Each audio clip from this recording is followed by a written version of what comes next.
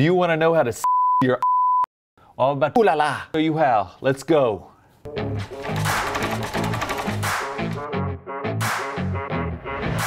What is going on, everybody? My name is Eric Bullard. Thank you for watching this video. Today I'm going to show you two different ways you can quickly censor your audio in Premiere Pro. All right, let's get it started. The first thing we need to do is go to your audio file and find the word that you need to censor or that you want to censor and cut that audio out at that point.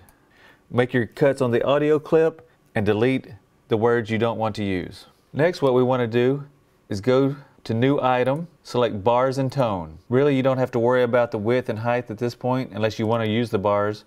We don't in this case, we just want the tone. So double click your Bars and Tone.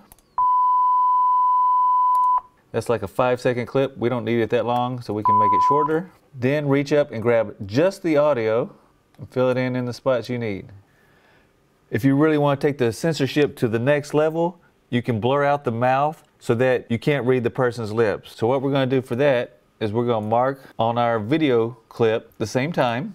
Once we have the clips marked where we want to put the censor, we're going to duplicate that layer. So then on the upper layer, we want to draw a mask. Go to your effects control panel. With the video 2 layer selected, let's draw a mask. We're going to make it small and just around the mouth.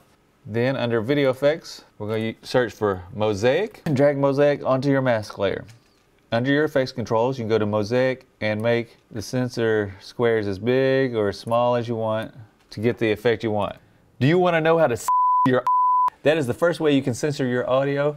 I'm going to show you a second way real quick. I call this way the Craig Ferguson method because he did it all the time on his Late Late Show. Let me show you real quick. Okay, the first step is going to be just as before. You're going to cut your audio out of the timeline.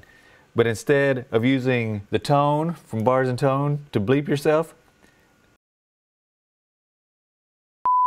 this time you're going to insert an audio recording of yourself in the empty space.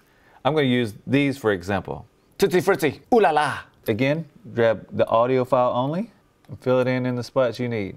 On the Craig Ferguson show, he would either put his hand in front of his mouth like this so you couldn't see what he was saying, and so you say ooh la la, or he would put a flag on it. So I'm just going to get a flag picture off the internet here, drag it on top. So I'm going to make this cover my face. So we need to scale it down, make it smaller, and then we'll use the position and scale to size it and put it right over my mouth so you can't tell what I'm saying. Let's try this.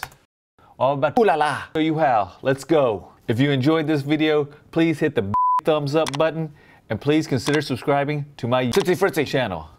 Thanks for watching. I'll see you in the next video. Please hit the big thumbs up button and please consider subscribing to my YouTube channel. Thanks for watching. I'll see you in the next video.